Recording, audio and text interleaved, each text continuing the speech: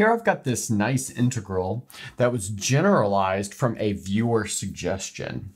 So let's see what we've got. We have the integral from b to infinity of e to the minus x squared plus 2bx plus c dx.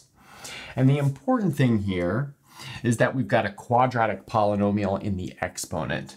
That's going to allow us to use a fairly standard strategy, which I've made a video of before, and solve this pretty easily. Okay, so let's see. Let's take this quadratic polynomial that's in the exponent and then complete the square. So I'll do that over here. So we've got minus x squared plus 2 times bx plus c. So I can factor a minus sign out, and that gives me x squared minus 2bx. And then I've got a plus c outside. Now I want to add something in here so that this becomes a perfect square binomial. But if I do that, I also need to add or subtract something on the outside.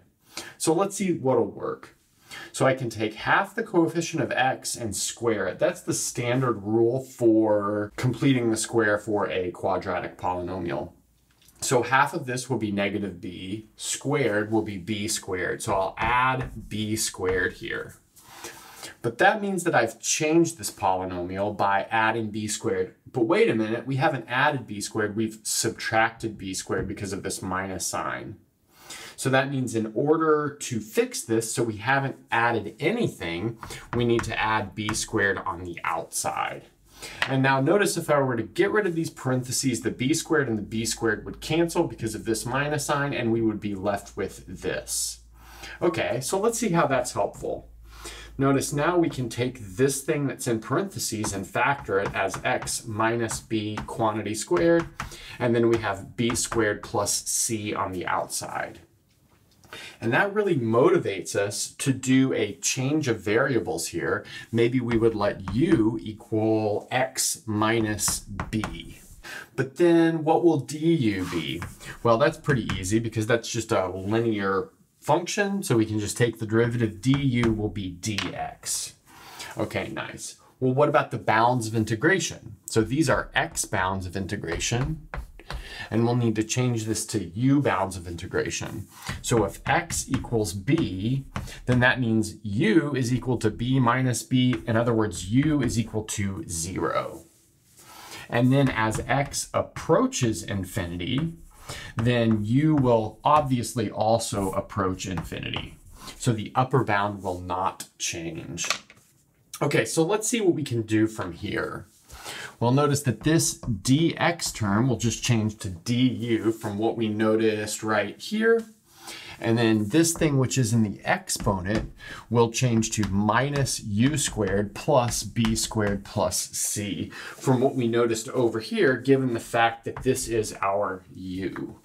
Okay, so let's see how we've transformed this integral and what we can do to finish this off.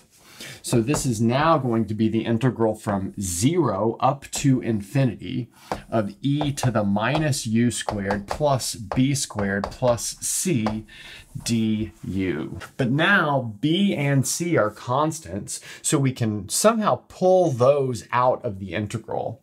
Well, using exponent rules, if we have addition in the exponents, that means we have multiplication. So that tells us that we can take out an e to the b squared plus c, and then we'll have the integral from 0 up to infinity of e to the minus u squared du. And then from here, we would probably want to extend this over the whole real line.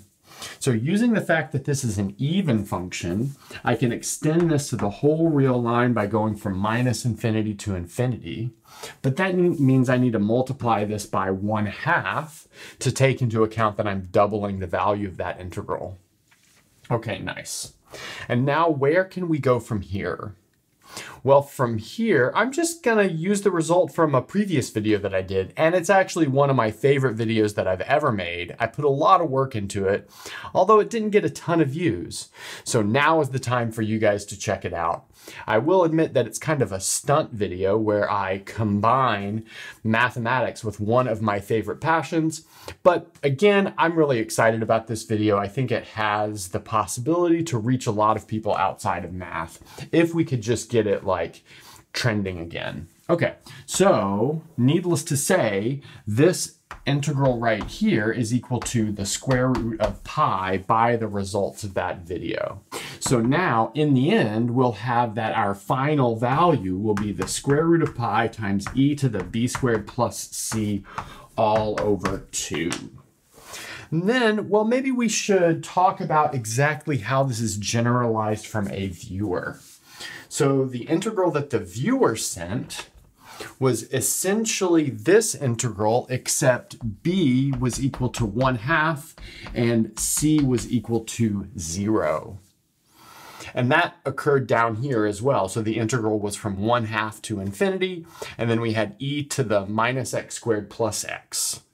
Okay, but now notice that we can easily calculate this case by setting b equal to 1/2 and c equal to 0, and that's going to turn this into the square root of pi, and then we'll have e to the 1/2 squared, which is e to the 1/4, but that's the same thing as the 4th root of e all over 2.